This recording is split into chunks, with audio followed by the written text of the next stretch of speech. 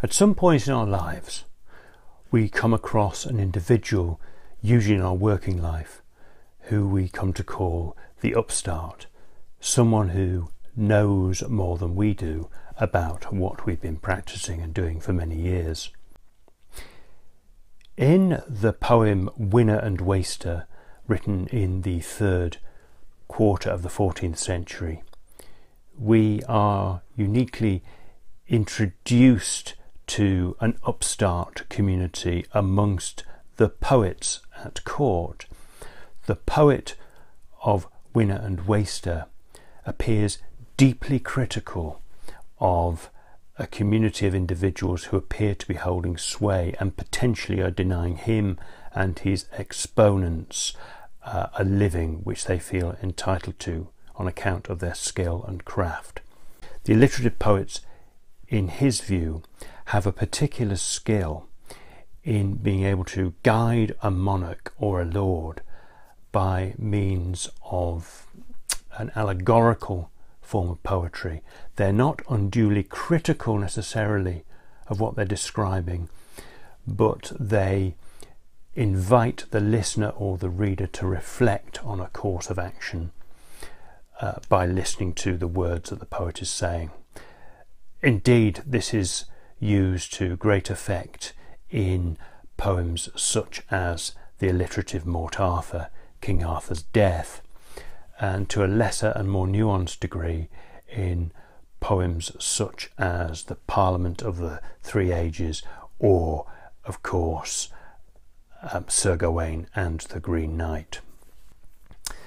So let's join the poet now of Wynnere and Wastoure and hear his criticism of these upstart poets that are coming into his life. It's quite interesting, and he sets us initially, he starts, as does the Gawain poet, by placing his poem in the great pantheon of British history, and he takes us all the way back to the founding of Britain, allegedly by Brutus. But then slowly but surely he turns on these upstarts within the first 20 or 30 lines. Sithen that Britain was beggared, and Brutus it octa, through the taking of Troy with treason within, there hath selcouths been seen in sair a king's times, but never so mony as now by the Ninedale. For now all is wit and wiles that we with dealing, wise worders and slee, and each on reeth other. Dare never no western we, while this world elasteth, send his son sotherward, to see nor to hear, that he ne shall holden behind when he her elders. For this said was a sower of Solomon the wiser, it hayeth hard upon hond, hope I no nother. When warres waxen shall wield, and wallers been down, and hares upon hearthstone shall hercle in her form, and eke boys of blood, with boast and with pride, shall wed ladies in London and let hem at will, then dreadful Domer's day it draweth nigh after. But whoso sadly will see, and the sooth tell, say it newly will nigh, or is nigh here.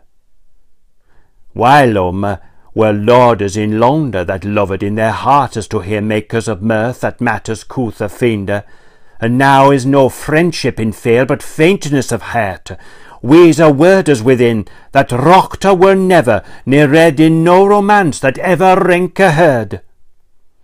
But now a childer upon chair withouten chinweeds, that never rocked through wit these words together, for he can jangle also jay and japers tell, he shall be leaned and loved and let of a wheel, well more than the man that made it himselven. But never the latter at the last, when lead is been known, worker witness will bear, who worker can best. What a fantastic introduction. He's so angry, isn't he, about these upstart poets, these children with led by cheer, with no hair on their chin. They're just boys. They're people of no substance. And his lesson for us today, I mean, it's amazing. 600 years have passed since he wrote those words, and yet we know such people today, such upstarts. And his lesson is this: don't let people who appear to talk a good game take a position of leadership or responsibility. The devil always is in the detail. Substance, quality is what counts. Deeds, not words. What an astonishing introduction he's made there. Yet it's important to set this in context. And here's the rub with this poem. It was written sometime after 1350. It was written after the initial impact of the Black Death, possibly written after the second wave of the Black Death in the 1360s. This is a society that had suffered a catastrophic shock to its entire infrastructure. This was a time when the old feudal structures of society were crumbling, when the forces of commerce were growing, and when increasingly the peasant classes, if we might call them that loosely, had greater control of their lives.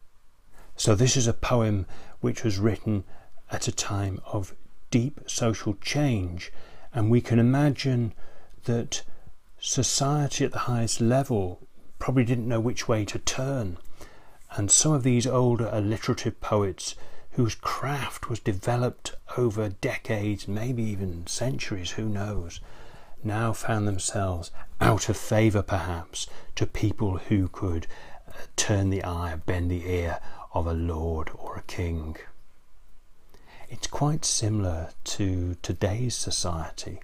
Here we are in the face of another massive and catastrophic shock, but it always holds true.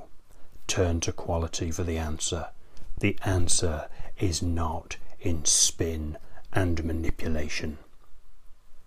And the alliterative poets, well, you know what? They knew that then, and in truth, we know it now. Stay safe out there, everybody, and thank you very much for listening.